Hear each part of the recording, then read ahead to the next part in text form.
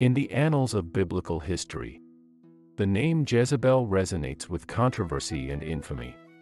Her story unfolds in the pages of the Old Testament, during the tumultuous times of the 9th century BCE.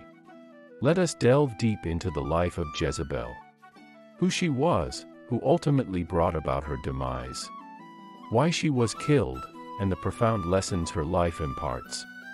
Before we go ahead, please like this video, share it with those who might need it, and subscribe to this channel for more content like this. Also, turn on post notification that will alert you when we post new video.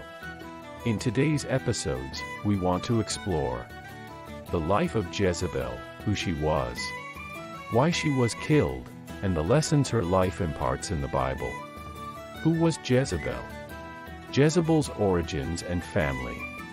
Jezebel, a Phoenician princess, entered the biblical stage through her marriage to King Ahab of Israel. Her background and lineage were rooted in Sidon, a coastal city known for its devotion to pagan deities, 1 Kings 16 verse 31. And as if it had been a light thing for him to walk in the sins of Jeroboam the son of Nebat, he took for his wife Jezebel the daughter of Ethbaal king of the Sidonians, and went and served Baal and worshipped him. 1 Kings 16 verse 31. Marriage to Ahab. Jezebel's marriage to King Ahab marked a pivotal moment in Israel's history. Her influence extended beyond the royal chambers, as she actively promoted the worship of the Canaanite god Baal, challenging the faith of Israel in Yahweh. 1 Kings 16 verses 32 to 33. So Ahab made an altar for Baal in the house of Baal, which he built in Samaria. 1 Kings 16 verse 32. Jezebel's actions. Promotion of Baal worship. Jezebel's most notorious action was her fervent promotion of Baal worship, which led many Israelites astray. She introduced idolatry into the kingdom of Israel, erecting altars and temples to Baal, 1 Kings 16 verses 32 to 33. And Ahab made an Asherah. Ahab did more to provoke the Lord, the God of Israel, to anger than all the kings of Israel who were before him. 1 Kings 16 verse 33. Persecution of the prophets of Yahweh. Jezebel's zeal for Baal was matched by her ruthless persecution of the prophets of Yahweh. She ordered the execution of many faithful servants of God, such as Elijah's encounter with the prophets of Baal on Mount Carmel, 1 Kings 18 verse 4. And Jezebel sent messengers to Elijah, saying, "So may the gods do to me and more also, if I do not make your life as the life of one of them by this time tomorrow." 1 Kings 19 verse 2. Who killed Jezebel? The role of Jehu. Jezebel's reign of idolatry and persecution could not go unchecked. Jehu, anointed by God, was tasked with executing divine judgment upon the house of Ahab. He became the instrument of God's justice, 2 Kings 9 verses 6 to 10. Then Jehu came out to the servants of his master, and one said to him, "Is all well? Why did this mad fellow come to you?" And he said to them, "You know the fellow and his talk." And they said, "That is not true, tell us now." And he said, "Thus and so he spoke to me, saying, Thus says the Lord, I anoint you king over Israel." 2 Kings 9 verses 11 to 12. The sequence of events leading to Jezebel's death. Jehu's mission unfolded swiftly. Jezebel, faced with her impending fate, resorted to using makeup in a desperate attempt to maintain her dignity, 2 Kings 9 verse 30. However, her end was inevitable as Jehu's soldiers fulfilled the prophecy of her demise, 2 Kings 9 verses 33 to 37. So they threw her down, and some of her blood spattered on the wall and on the horses, and they trampled on her. 2 Kings 9 verse 33. Why was Jezebel killed? divine judgment and prophecy against Jezebel. Jezebel's death was not a mere historical event. It was a fulfillment of divine judgment and prophecy. God had declared retribution against her for her wickedness and idolatry. 1 Kings 21 verse 23. And of Jezebel the Lord also said, "The dogs shall eat Jezebel within the walls of Jezreel." 1 Kings 21 verse 23. Please don't forget to like this video, share it and subscribe right now. Her role in promoting idolatry. Jezebel's enthusiastic promotion of Baal worship and her suppression of Yahweh's prophets contributed to her downfall. The worship of false gods and the persecution of God's faithful servants invited divine retribution. 1 Kings 18 verses 4 and 1 Kings 19:1-2. And he, Elijah, said, "I have been very jealous for the Lord, the God of hosts. For the people of Israel have forsaken your covenant, thrown down your altars, and killed your prophets with the sword. And I, even I only, am left, and they seek my life, to take it away." 1 Kings 19 verse 10. Important lessons from Jezebel's story.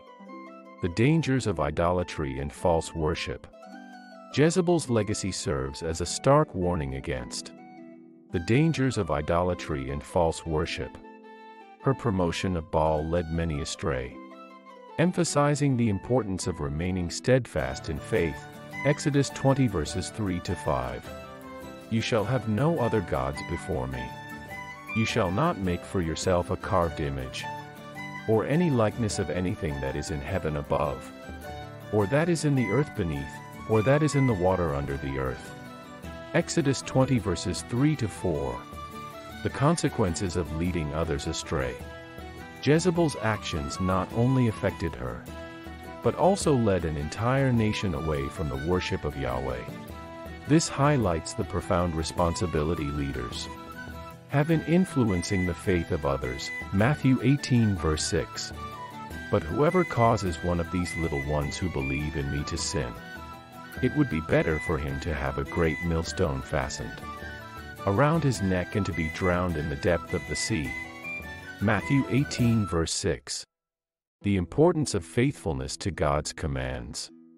Jezebel's fate underscores the significance of obedience to God's commands.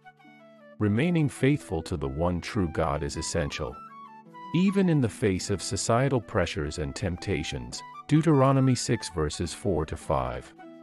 Hear, O Israel, the Lord our God, the Lord is one. You shall love the Lord your God with all your heart, and with all your soul and with all your might. Deuteronomy 6 verses 4-5. The role of divine judgment and consequences for actions. Jezebel's tragic end serves as a reminder that divine judgment is a reality. Actions have consequences, and God's justice will ultimately prevail. Galatians 6 verse 7. Do not be deceived, God is not mocked. For whatever one sows, that will he also reap. Galatians 6 verse 7. In conclusion, the annals of biblical history. Jezebel stands as a cautionary tale. Her life and actions serve as a reminder of the perils of idolatry, the consequences of leading others astray, the importance of faithfulness to God's commands, and the reality of divine judgment. Her story continues to resonate as a profound lesson for all generations. Final thoughts. As we reflect on the life and legacy of Jezebel, her story challenges us to examine our own choices, actions, and allegiances.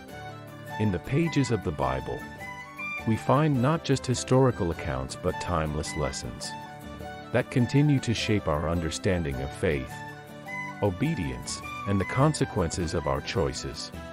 One of our tasks is to illuminate our audience and encourage them to seek salvation if they are not in Christ already.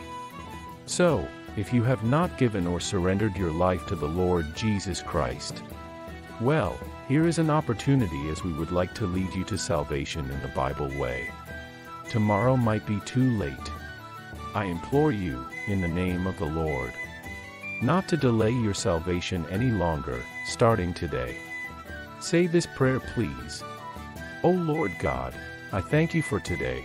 I believe in Jesus Christ, the Son of God. I believe he died on the cross to save my soul. I believe God raised him from the dead, and he is alive today. I confess with my mouth Jesus Christ is the Lord of my life.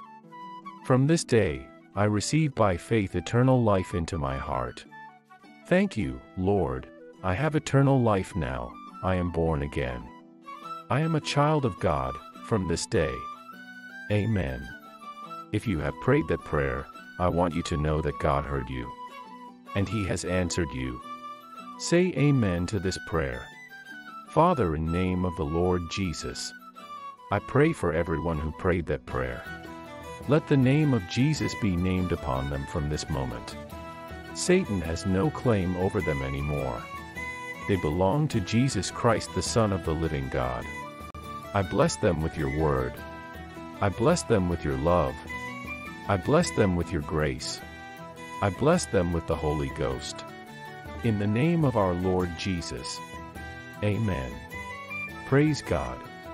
Please locate any God-fearing, believing church around you and start a new journey in Christ.